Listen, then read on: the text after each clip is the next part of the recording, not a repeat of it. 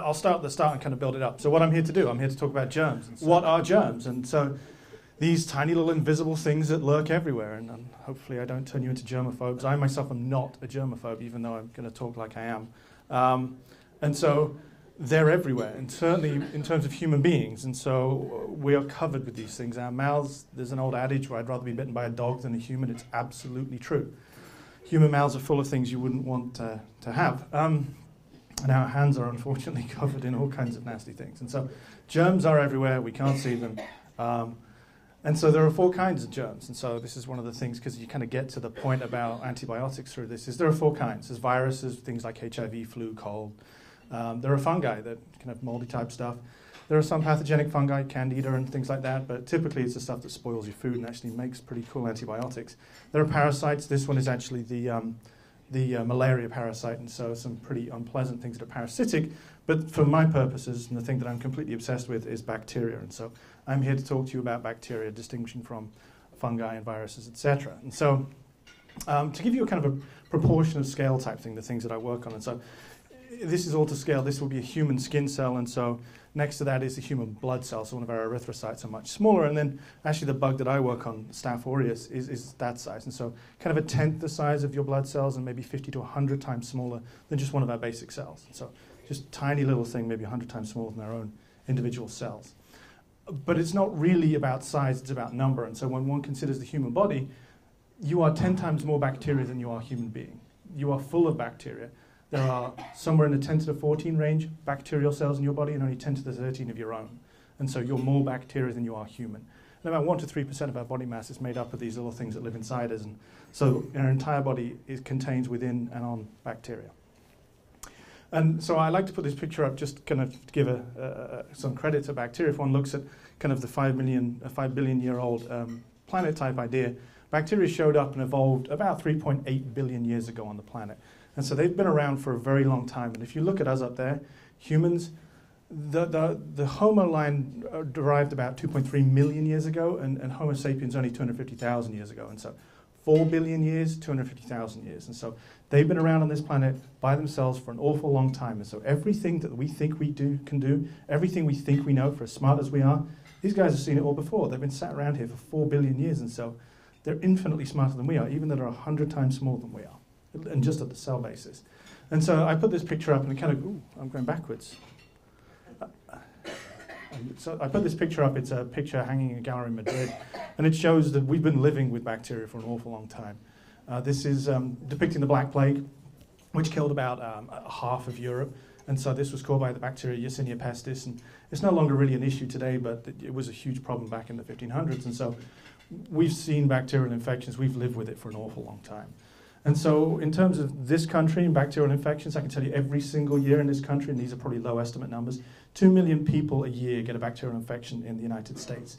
And to put that in perspective for you, that's like the entire city of Houston every year getting a bacterial infection, or in all of Nebraska. So 2 million people. It's like just putting all the infections in Nebraska and saying, you guys keep them, we don't want them, you're in the middle of the country. So the entirety of Nebraska every year gets an infection. More soberly, who dies from them? And so 100,000 people a year in this country die from bacterial infections. And again, those numbers are probably much lower than the reality. And to give you a frame of reference, that's like West Palm Beach. It's like everyone in West Palm Beach dying every year from bacterial infections.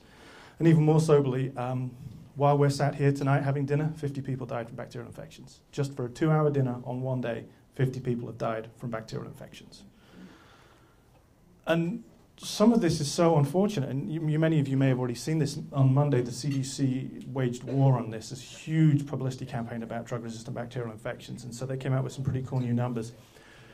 Of those 100,000 people that die every year from a bacterial infection, a quarter of them, almost 25,000 of those infections, are completely, these people don't need to die.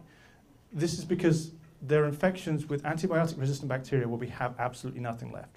If we had a drug to treat, you could give it to the person, you save 25,000 lives.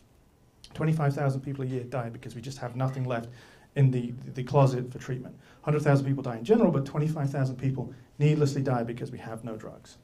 And so this kind of shows how premature this statement was, which came from the US Surgeon General, that essentially said in 1967, we got it beat, infection's over, well done, close the book.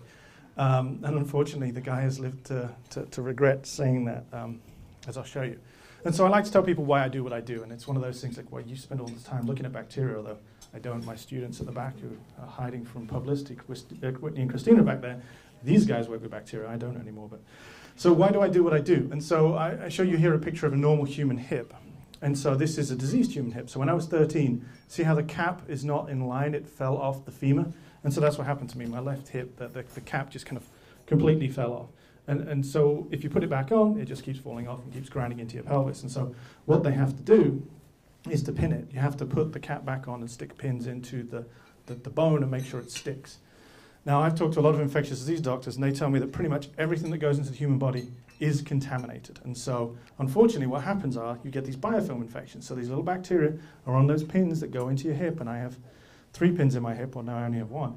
And 2 of them had a really horrible biofilm infection. And so I spent an awful lot of time in hospital taking an awful lot of antibiotics. And so from the age of 13 to 18, the pins were in my hip. I had a constant bacterial infection. And so that was my life. And so the idea of bacterial infections acquired from hospital is not new to me. And so that's where I get to this guy. And so this is, and I truly apologize if someone in the room has been affected by MRSA, because more often than not, they have been. I talk about this little guy like he's a member of the family, but this is Staph aureus, and he is a superbug, and you can tell because he has a cape, and so there he is, he's superbug. And so this is actually a giant microbe. It's a little kind of stuffed toy I have at my office desk. My first honors student gave it to me when she graduated. And so Staphylococcus means kind of golden bunches of grapes, and so that's where its name comes from. And so most people say, well, it's just a little bacteria, I'm not that impressed by it. Well, I say, well, you can do this. And so most people are like, well, big deal. So you can do it backwards too. And then I conclude, because no one else in the room was able to do that, that the bacteria is actually better than the audience. And so superbug indeed. And so this thing is present everywhere. So this bacteria I work on, Staph aureus or MRSA or MRSA, MRSA is probably what I'll call it, or Staph, it's present absolutely everywhere on the planet. It's ubiquitous. And so you find it in soil, you find it in water, you find it in sewage, and particularly in Florida, this is a problem to us. When we get sewage outbreaks onto beaches, lots of papers published in the state of Florida showing all kinds of MRSA and other bacteria that shouldn't be there. And you find it in the air too. This thing is everywhere. And also, finally, you also find it in my brother. And what I mean, not really my brother, I mean human beings. And so 1 in 3 people carry MRSA and in the nose and in the air tract. And so in this room now, 1 in 3 of us carry it. And I have in the past been a carrier for Staph aureus. So it just sits there, kind of quite harmlessly, doing nothing, what we call commensal, not causing infection. But he's sat there and waiting to come out. And so if one looks at the global picture of infectious disease, the problems that really cause problems in mankind are malaria, HIV, cholera, TB, hepatitis. These are the global problems. But if we can just for a second get American-centric, as we tend to do from time to time, and I'm an American citizen now too, let's just delete the rest of the entire world for a moment.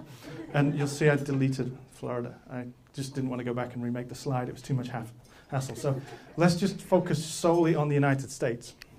The leading cause of infectious disease and death in this country by an infectious agent is Staph aureus. HIV kills about 18,000 people. MRSA kills about 20,000 people. And if you look at Staph aureus infections as a whole, maybe even 30, 40,000. So no other infectious agent that you can come close to thinking of kills as many people as Staph aureus. And so if I haven't made my point, I'll make it again. The leading cause of infectious disease and death in this country is caused by this bacterium that my lab works on, Staph aureus. Here's the pictures. You ready? So one of the cool things about this bacterium is that it's not a one-trick pony. Most bacteria that cause infections are one-trick ponies. They can kill you one way, and you've all heard of anthrax. You're all scared of anthrax, but it does one thing. It gets into the bloodstream, kind of circulates around, comes back to your lungs, fills them up with fluid, you drown. That's all it does, and if you can stop it doing that, it's not a problem.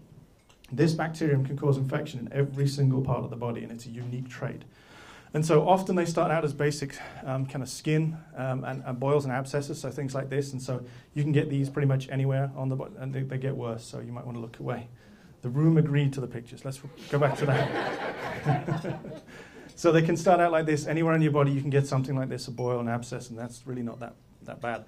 Impetigo, cellulitis, deep-seated pyomyelitis into the muscle, just a hair follicle can get infected. Scalded skin syndrome, this is kind of a cool one because it affects newborn babies. And so what it is, it's toxin that cleaves parts of the skin. And so it looks like you've got third-degree burns. And this patient is actually kind of unique because they're a lot older. But newborn babies get this, and the whole body will cover in third-degree burns. And so back in the 60s, family services were taking children away from their parents, saying, you poured boiling water on your children. And it was a bacterial infection. It's just caused by this one toxin the bacteria makes. And so all different kinds of things just locally on your body it can cause. And then it gets a little worse. And so it can cause necrotizing fasciitis. And so necrotizing fasciitis is death and necrosis of the fascia. That's the skin tissue, and this stuff doesn't come back. And so this is loss of an entire foot and shin. And this stuff can lead to amputations, and that stuff doesn't come back. And that's only the second worst picture I've ever seen of necrotizing fasciitis. The worst one is someone with half of their face missing. That stuff doesn't come back. And so this thing causes some pretty mean infections, and we're not even done yet. Once you've finished with the skin, you can get into the blood, and the blood goes everywhere in the body, and so now you can go to every single part of the body and cause new fun and disease. And so we'll use the skeleton. I used to use my brother as an example of a human being, but as you've seen, I'm not sure that he is. So we'll use the skeleton. And so it can go to your brain, and it can cause meningitis, just basic meningitis, which will kill you, or it can cause a brain abscess. And so we do this. We put the bacteria into mice and watch it just disappear to all the organs, and it loves to go to every single one of the organs and just hide and hang out and multiply. And so what it does, it'll go to the brain, and you can see these kind of swollen areas, forms these kind of areas of infection. So you get bugs divide and divide and divide, and they get into this huge masses of infection, and then they rupture, and then they disappear around the body. But if that rupture occurs on a thought center of the brain, that doesn't come back. And this is a huge problem where you get abscesses on people's brains. It can go to your heart and cause endocarditis. And so what this does is it likes to go to the heart valves and kind of form a biofilm on them, and it just eats your heart valve. And when you don't have heart valves, you then have a heart attack and you die. And it was actually, I think it's 2 weeks into my starting at USF in 2007, I was in a classroom with a student who afterwards came up to me and said, yeah, I had staph endocarditis. And I was like, how are you still walking? I mean, people die from this, but remarkably, she survived. It was amazing. It can go to your lungs, cause basic old garden variety pneumonia, which is not a lot of fun, and then cause necrotizing pneumonia. You see this black area of this lung here? That's dead lung tissue. It no longer works. It doesn't grow back. It doesn't come back. And we see infections with this kind of thing, and people dying in 36 hours. From inoculation to infection to death in 36 hours. That's anthrax quick at killing. And this is our leading cause of death in this country. It can go to any one of your bones and cause osteomyelitis. Diabetic patients lose their limbs because of Staph aureus infections. You lose sensitivity in your limbs, you're immunocompromised because you're diabetic, and then Staph aureus, you get a bone infection, and it goes into your bones and just eats them. And so osteomyelitis, and this one deeply not pleasant, septic arthritis. And so all of our joints, as we use them, they age and they wear down, and they're not so functional. Well, this bug just goes to the joints and eats your joints. Your kind of cartilage and the synovial tissues in there just destroys them and eats them. And so then you get septic infectious arthritis. I'm done with the pictures. And so then it can also, some people are like, no, I want more. Others are like, oh, thank goodness. Food poisoning. And so it's a top 10 cause of food poisoning. I think the 7th leading cause in this country. It's about, I think, $1 billion problem a year. We don't even think about that in the staff world. We've got a lot worse issues to be thinking about than food poisoning. Another famous one that it causes is toxic shock syndrome. We should have all heard of that one. It's very serious. A lot of people die from that. This is the bug that causes toxic shock syndrome. And every single day when I'm looking at the scientific literature, looking at new things about what Staph aureus does, I'm finding new things it's the leading cause of. And so I think it should be relatively obvious why this guy is the leading cause of infectious disease and death, because it does so many things, and it really is unique in that regard. And so this is a big sciencey picture, and I put this up. Why does it do this? And so every single one of these words you can consider as just being something that it can use. And so I put this picture down here. You see this little cannon and Wile E. Coyote? These little things are like cannonballs that it's firing out into the human body to try and attack you in some way. And so it's just got tons of different things that it can use to start attacking the human host, to generate food, and to facilitate not dying. And it has more than any other bacteria. And so that's really just a unique thing that it does. Where you say, well, okay, well, that's fine then. You know, your bacterial infections, we know about those, it's all right, we'll just give antibiotics and we'll be good. And we know that that's not true. And so this is, I like to give kind of a little quick history on this. The first recorded use of an antibiotic was in 1942. Anne Chief Miller in Salisbury, Connecticut. She was hours from death. And it was actually a streptococcus infection, not a staphylococcus infection, so a different bug.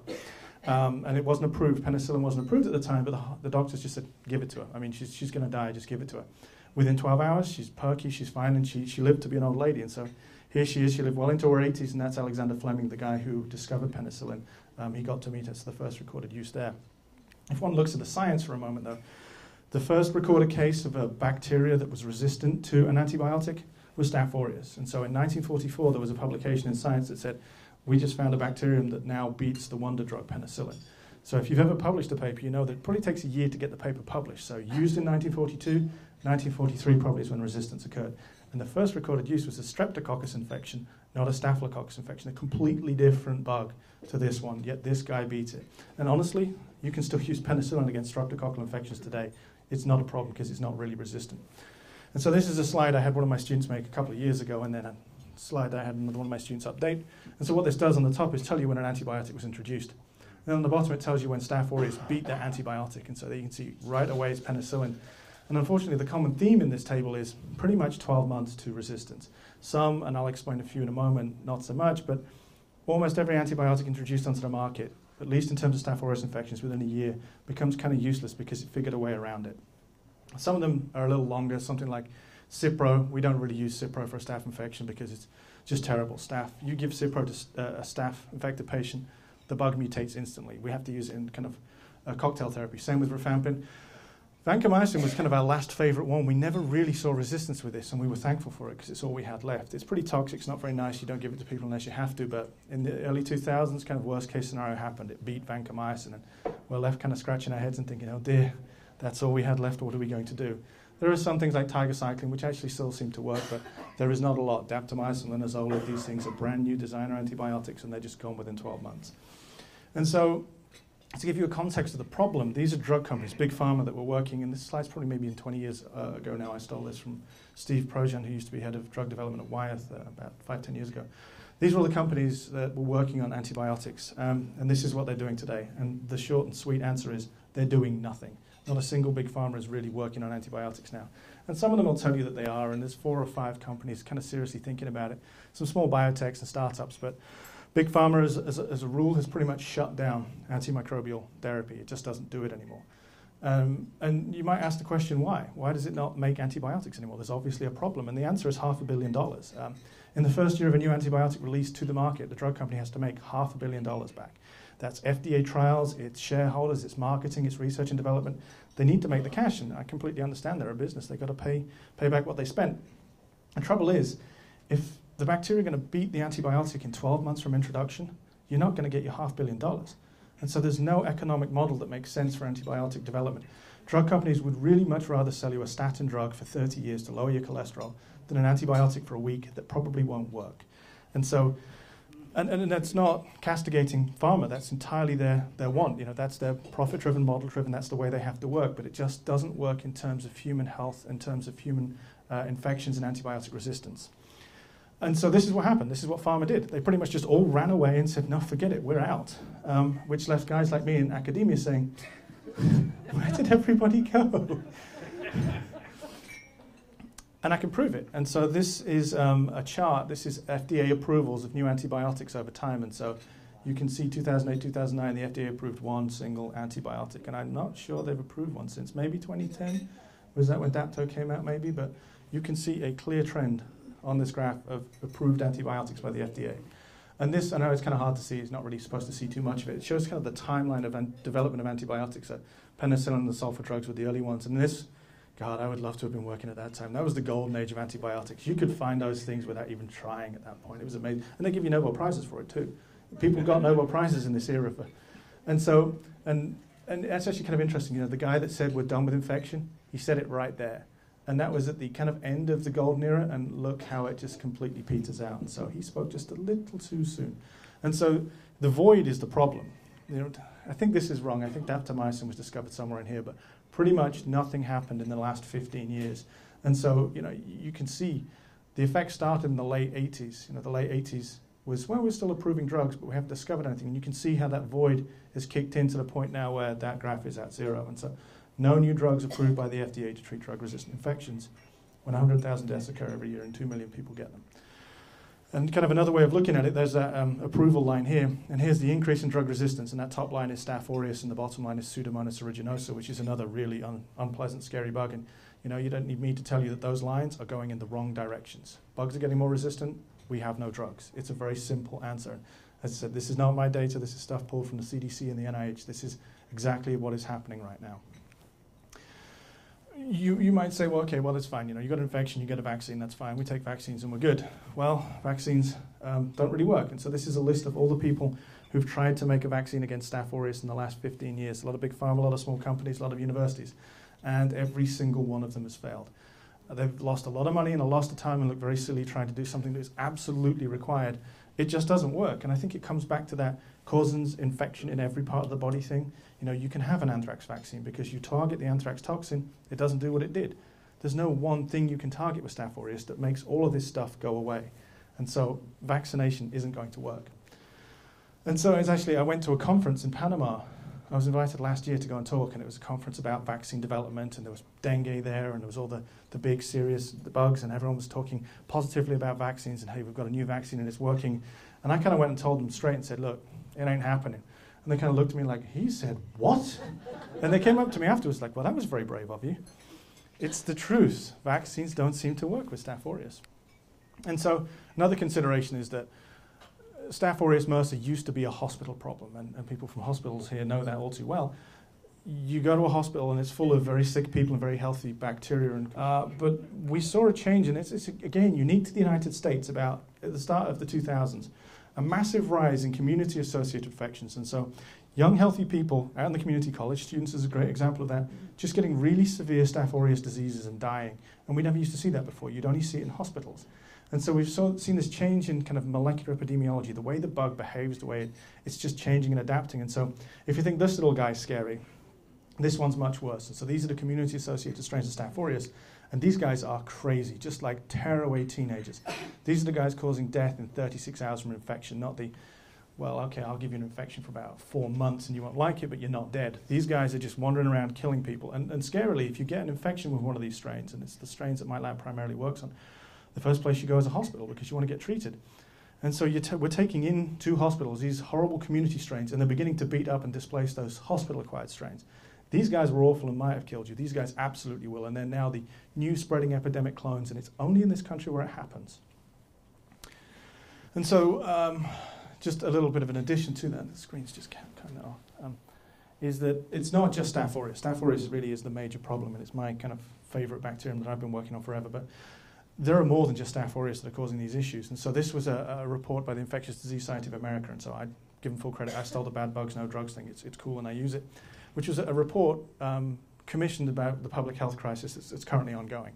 And they have this thing that they want to see 10 new antibiotics by 2020, and we're at 2013, and I don't see any. This is a noble and wonderful cause. It was ambitious, and I don't see it happening.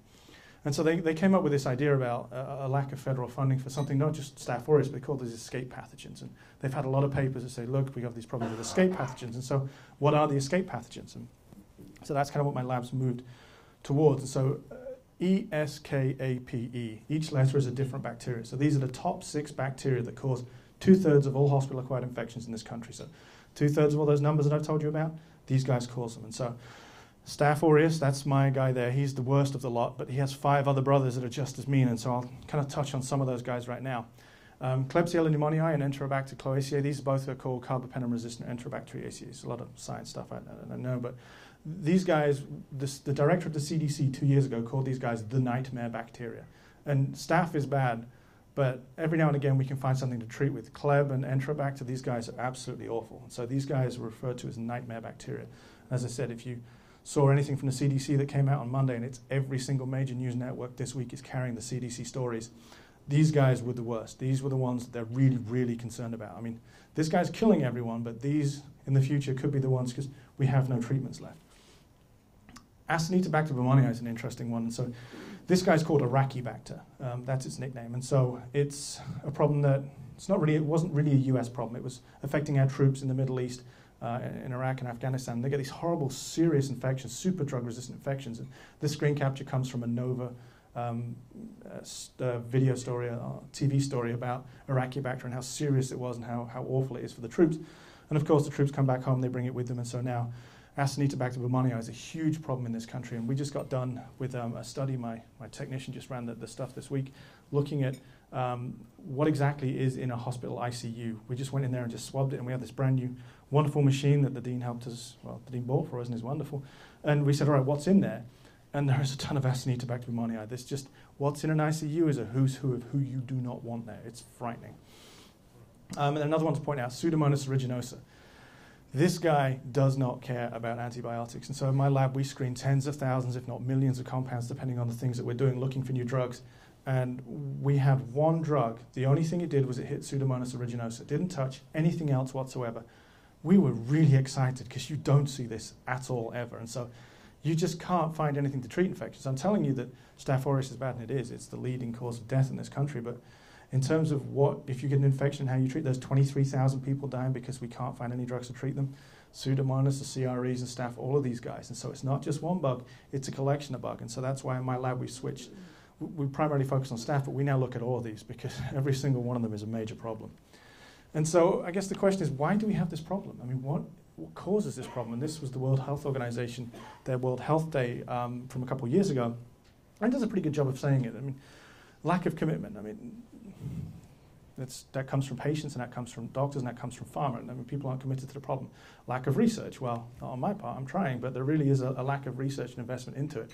Surveillance is a major problem, knowing that we've got these infections, being able to report them. Poor drug quality. Well, we've got drugs that really don't work, and I've reviewed grants recently for the NIH for colistin-type drugs, and you don't give colistin to anyone because it's super toxic, but the grant made a very good point.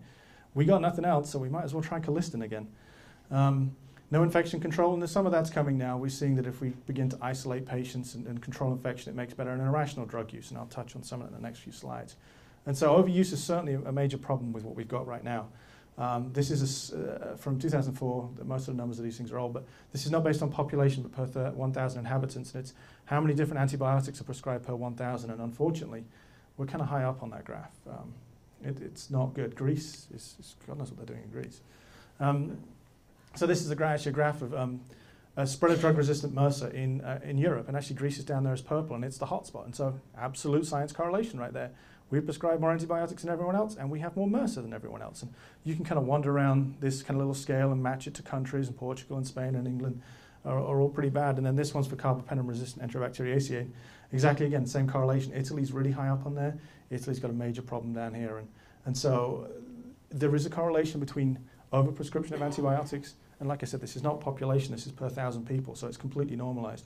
You know, and this is quite true. People often say to me, well, is the MRSA problem a global problem? And I say, well, Scandinavia seems to have it figured out. The Netherlands, Norway, not Netherlands isn't Scandinavia, but Sweden, Norway, Denmark, and also Netherlands.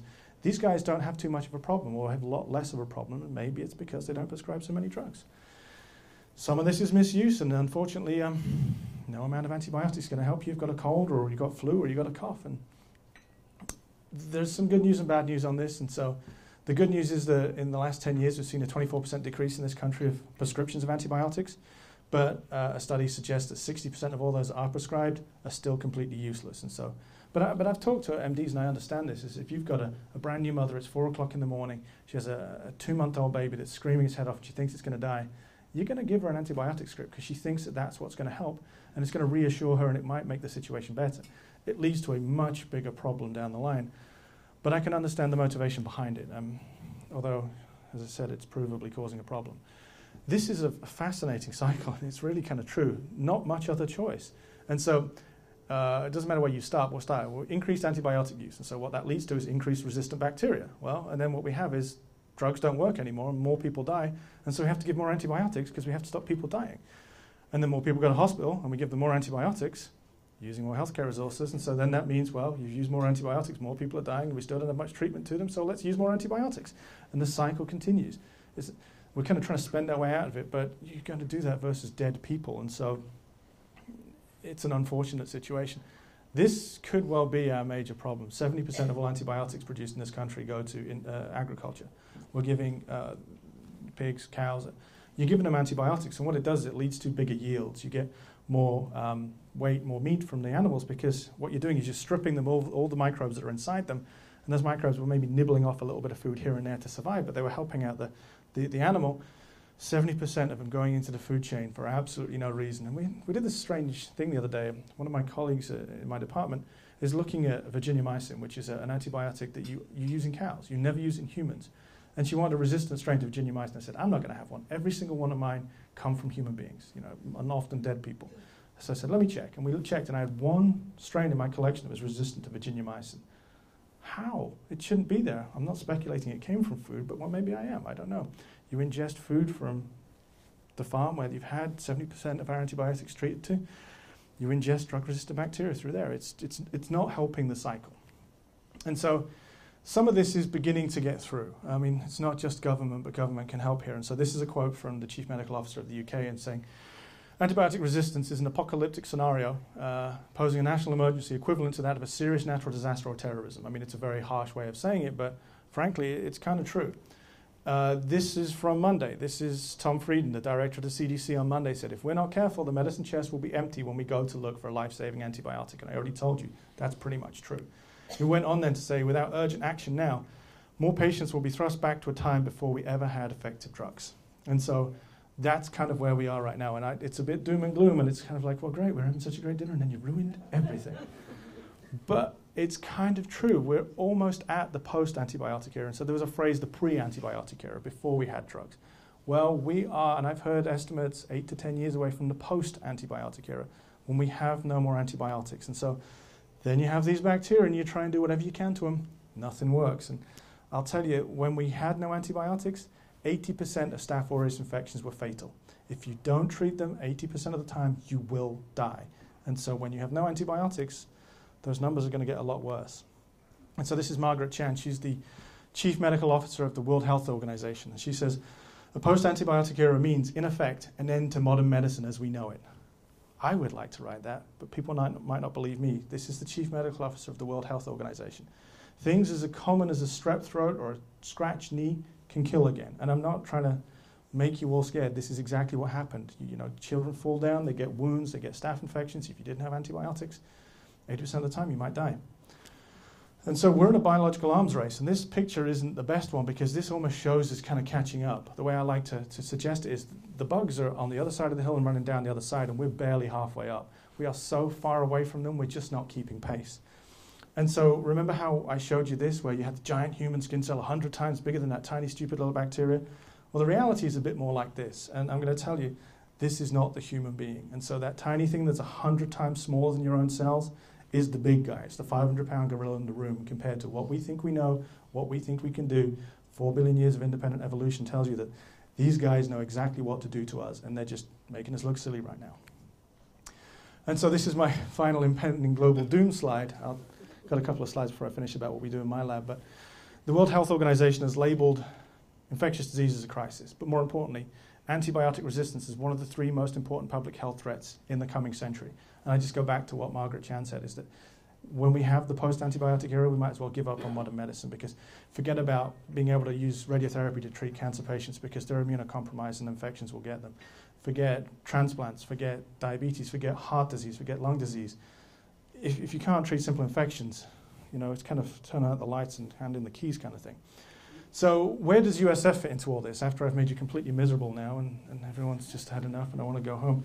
This is my gloriously wonderful building at USF. Well, it's not mine, although I sometimes wander around like it is. It's my little fairy tale castle in the sky. And so we're up here on the 6th floor, and the whole back wing of that side is my lab, and my office is just kind of there. So this is the ISA, the Interdisciplinary Sciences building that opened 2 years ago, the biggest building on campus. It's a world-class, state-of-the-art research facility. And I have friends come from NYU and big-name research places, and they want my office, and they want my lab, and I'm at USF. And so what do we do? And so in my lab, we do 2 things. And so the first thing is, and this whole molecular mechanisms of disease thing, so there's a picture of Staph aureus. We're trying to figure out how this thing that is 100 times smaller than our own cells kills people, because we have no idea. We have some clues, we have some theories, but we have no idea how this little tiny thing goes around causing so much damage.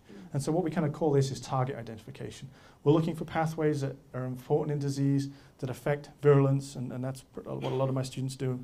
So I tell people we're trying to find out how it kills people, and then on the other side of it, we're trying to kill it. And so the other side of what we do is we develop novel antimicrobials. And so, you know, pharma left the room, and so academia steps in, and so people like me and chemists and other people at USF try and figure out how to develop novel antimicrobials. And so I can't do this without them, so these are all my chemist collaborators. So a bunch of these guys, Bill Baker, Roman managed these mostly, are all from the USF Department of Chemistry, although we have a strong collaboration now with Torrey Pines over in Port St. Lucie on the East Coast too. And I don't know if some of you are chemists and some of you aren't, but if you've ever talked to a chemist and you see their hands, they're twitching, and all they want to do for you is draw you some structures. They just want to draw structures. I'm a biologist. This means nothing to me. And I tell them right out, don't draw me a structure. There's no point. And they still draw me a structure. And so you see how this... But I have a new student come into my lab who worked for Roman and is now working for me, and they talk and they understand each other. She sees structures, it's like R groups and substitutions. I don't know what you're talking about. Structures, but these are the things that potentially can fix stuff. These guys make it and I test it. And so we've had some success. So my lab's been fortunate. We've had 3 grants from the NIH now, the federal place to get cash from, and I think hopefully have another one coming next summer. And, you know, we're really kind of spearheading trying to get some cash from the NIH. And USF has been good to us. You know, we've had some kind of understanding of what we've been doing, and then my terrified student back there, Whitney, who's hiding her head right now. This was a picture that was taken of us when I won the research award, and so Whitney has done a lot of the drug discovery work. She's got 8, 9 papers now already, and she's a 4th-year grad student, and she's on the patent that I'm going to reference in a moment. But so, you know, we're doing what we can here, and we're trying to do our bit. And so, yeah, where next is we filed a patent on a series of compounds against structures. I'm told that this is exciting, but I don't know what it is. But it's a patent with Roman Manich and his student, and then me and Whitney, my student. And so we like these drugs. We're writing a grant to the NIH right now for $2 million. Hopefully they'll help us develop those into, you know, we have a good start. We need to take them to preclinical development, so maybe pharma can pick them up and run with them. And so we have this one on the way, and I've got maybe 3 or 4 in the pipeline that I really like the look of, that are promising in our early kind of testings that we can do with the kind of cash and funds that we have lying around. But we still have a long way to go, and it kind of feels like you're in the Escher picture a lot of the time, because you kind of go up here and then it's like, but I was just over there, how do I get back? So we've got a long way to go. I mean, this is a long, exhaustive process, and it takes a long time. Those compounds there, we've been working on those things for 4 years, and we're now just writing the paper and the grant on it because it took a long time to get the development, although we just tested these in animals, which is the model. You infect an animal, then you put the drug in, does it work? And it actually does. It works really, really well. So we're excited about those. So we have a long way to go. And this is really what success is. You know, people think, oh, okay, you find an antibiotic, you cure mankind and all problems. But there's a lot of time spent in there, honestly. So that's it. I mean, that's what I had to tell you about. This is my group at USF. This is the picture that we take every year, and they decided they want to do the comedy picture this year, and so that's them all being kind of crazy. I refuse to be drawn into that kind of nonsense, but I have a great group of people, a lot of students, postdocs, lab manager, all kind of focused on trying to figure out how Staph aureus kills people and hopefully trying to find ways to kill it. And so hopefully I haven't scared you too much, and maybe if you have any questions, I'd love to answer them.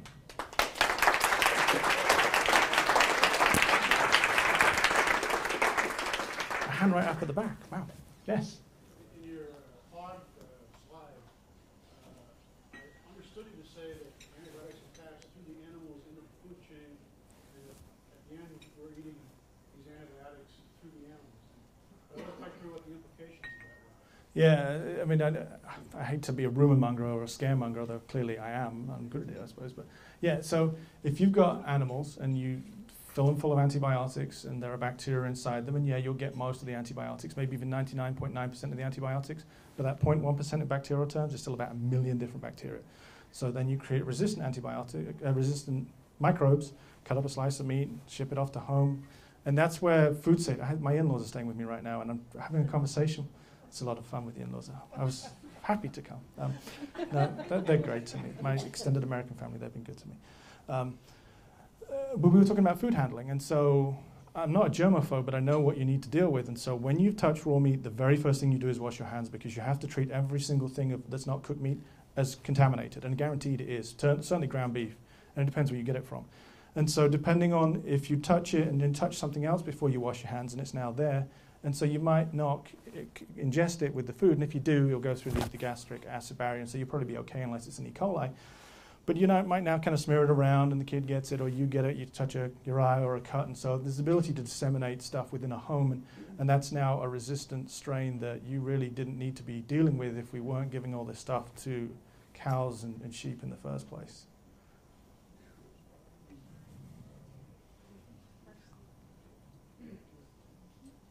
It's like you just answer things horribly, so I don't want to tell you that. Say something nice. So if I were a billionaire, if I were a multi-billionaire, and I gave you $1 billion, yes. How long would it take you to figure out the answer to the problem? $1 billion would be a lot quicker than $1 million, for example. You know, I mean, $1 billion we could do an awful lot very quickly with. You know. You'd never solve it, though. I mean, that's the thing. But you need to keep the supply chain going. You know, pharma dropping out of the market meant that the bugs got a run on us. And so we had all this time where we weren't developing antibiotics, and so we had nothing to go after them with. you know, $1 billion would do an awful lot. You can buy instrumentation, you can buy resources, you can get the chemists making the compounds, and that's the bottleneck is the chemists making the compounds, which is incredibly laborious and complicated, and then giving it to us, and we can screen them pretty quick, give the information back, and then we make a new molecule and we test it, and then, well, okay, it works, but now what else does it do? What are its properties? Is it soluble? Does it transport across membranes? There are so many places along the way for drug discovery where things get triaged because it's very complicated. To put something in the human body that will kill the bug but not the human is really complex, because the human body loves to start tinkering with everything you give it, and so the liver's going to start to detoxify things or change into new prodrugs that end up being toxic and causing a heart attack or something, and so manpower and resources would change a lot. You know, the Center for Drug Discovery and Innovation, we just wrote a $25 million grant that's reviewed in the next couple of weeks, and that's to give us, you know, the kind of money to, it was a call that said, look, if we give you a boatload of cash, what could you do with it? And our proposal was very simple. You give us money, we'll give you product, because we have all these drugs and compounds, we're ready to start screening, we'll just high throughput all this stuff, we'll buy robots, we'll get lots of students, and we'll just knock it through. And at the end of it, you know, we might not have, I think my grant alone, we proposed to have 300 new antibiotics at the end of it with $3 or $4 million. I mean, you could do it if you had the money, but pharma aren't investing in it anymore, and universities do what they can. I'm reliant on the National Institute of Health to fund, and you know, with sequester and all those other things, the NIH funding lines are going way down. I mean, 10 years ago, 20% of grants got funded. This year, 8% of grants are going to get funded. I've got some good ideas. Do I have an 8% quality grant? You know, I think a couple of them are, but I can't be sure. And so there's so much stuff that's going unfunded in terms of federal government, and that's kind of where we're relying on. So cash will do it. Yes? When the drug companies stop making drugs, for example, Methicillin, yeah. Does that mean they found out that it doesn't work anymore? Well, and that's, it's kind of funny. I sit on a lot of grant review panels looking at drug grants, and you'll have pharma guys there too, and you get a proposal come across, and they're like, oh, this looks fantastic. And pharma goes, yeah, we tried that 10 years ago. It doesn't work. And they don't tell you this stuff. But at pharma, they don't have the license to do the things that we can do. And so I have a good friend who's at University of Rochester, but he used to run drug discovery at Wyeth for years. And he said, you know, you get one shot in pharma to do your assay. You can't model it, you can't fix it, you can't tweak it. You got it, you line it up, you do it, it doesn't work, you're done. You know, at universities, we don't have shareholders, and so we have the time to maybe tweak it and think about it, and then someone come up with a crazy idea, and then, oh, actually, that worked.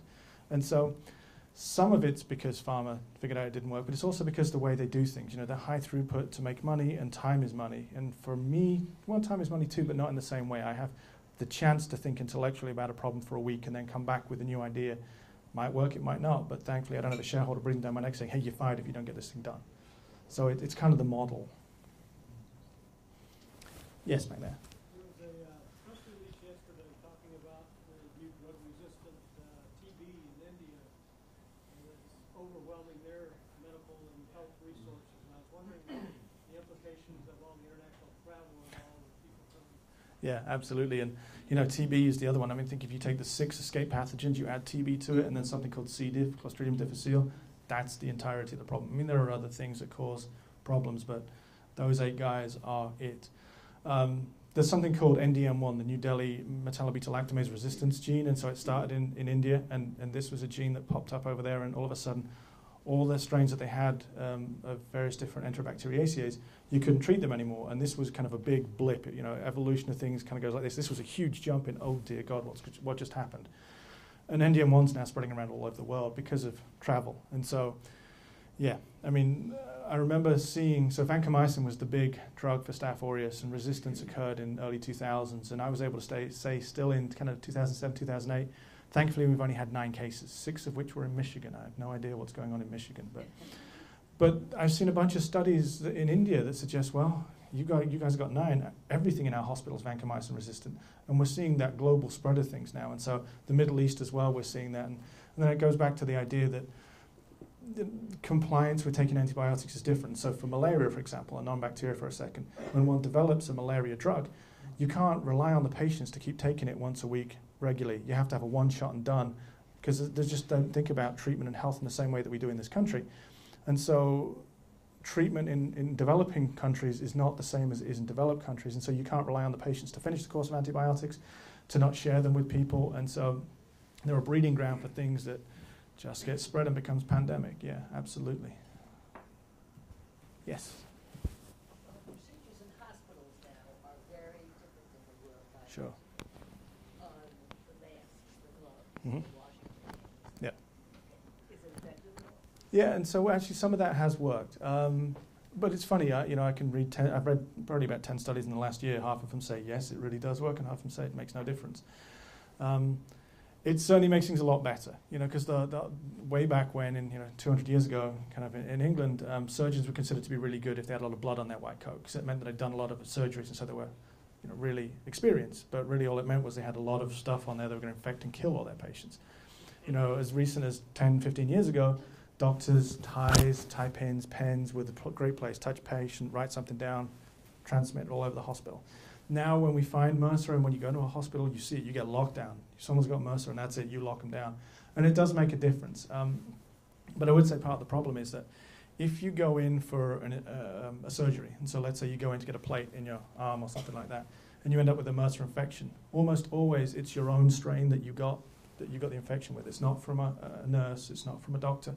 Your own strain, which is in your nose and kind of on you, and you can try as much as you want to clean people, typically is the one that infects you. Although there are also other studies where you see, a anaesthetist, I read this kind of just a couple of days ago, huge problem in one ICU, and they tracked it back to one anaesthetist, and everyone who had that guy got a MRSA infection kind of thing. And so isolation and surveillance was kind of some of the stuff the WHO was talking about. Does make a difference. So I wouldn't advocate against that stuff. I think it probably is helping, but it's not helping enough. Yes? So when I go shopping at Publix and I see the Dial advertisement for antibacterial soap, is that good or bad? I would actually say bad. I wouldn't touch it. Because all you're doing is, again, overusing something that you don't need to use all the time. Straight up soap is fine. It's been around forever and it works fine. As long as people don't wander around picking their nose and sticking it in their eyeballs, because that's bugs up there. If you just clean about your practice, again, not being a germaphobe, because every single day, in fact today, every single one of you is challenged with a bacteria that will kill you, and none of you are sick, because inside, 10 times more bacterial cells than your own cells, there's a good, healthy flora that looks after you. And so these invading guys come in, start trying to cause trouble, and your own guys are like, get out of here, we got this stuff, go away, we'll outcompete you, we'll eat all the food, and you're not going to hang around. So we're all challenged all the time with this stuff, and it doesn't get us. And so we need that kind of low-level challenge for immunity. And so when you take people's blood and say, all right, what do you have antibodies against? What have you seen in your life? Pretty much everything is in there. You've made antibodies against every single infecting agent, because when you were a kid, you used to roll around in the dirt, and it's a good thing. So the idea of sterilizing a house and living in a bubble means you have no immune system, no ability to be effective against challenge every day. And also, kind of breeding resistance type thing. You're selecting and selecting again for this. It's usually kind of triclosan, I think, that they put in the soaps. We're just waiting for a triclosan epidemic of resistance. So it may be a good thing if you solely use it when you've been playing with meat, but for completely forever household use, no, we don't buy it in my house. Yes? Benefit all the probiotic things that are in every yogurt brand these days. Yeah, and so that stuff's good for your own internal flora. And so one of the things you see, so C. diffs, Clostridium difficile, is a huge problem. And so what happens is when one takes antibiotic therapy, you eliminate everything that is your good bugs inside you. And what happens is this bug called C. diff, it's kind of mean, it's kind of bad, but it usually sits there and the other guys keep it in check. When everything else goes away, it's like, great, the parents went away, I'm going to have a party. And so you get this colitis, I forget what it's called anyway. Yeah, colitis. And so you get this huge, serious problem, and C. diff kills a bunch of people. And you know how you fix a C. diff infection? Fecal transplant. You take someone else's stool, and you deposit it in the stomach, you get your good bacteria again, and infection cures it every time. But if you don't do that, antibiotics don't work. So yeah, there's absolutely something to be said for your for eating yogurt, particularly if you're on antibiotic therapy, and just keeping your own flora in check. It really does help. And there are some great studies that show something called Lactococcus lactis, which is in those yogurts you're eating, outcompetes Staph aureus. It's got this thing that it makes, and it kills Staph aureus. And so yeah, there's absolutely a good component to it. Although again, when one tries to let biological agent wage war and say, all right, guys, go off and don't misbehave, don't do anything we don't want you to do. They're going to do whatever they want. But in general, it's a good thing. Let's thank Dr. Shaw. This was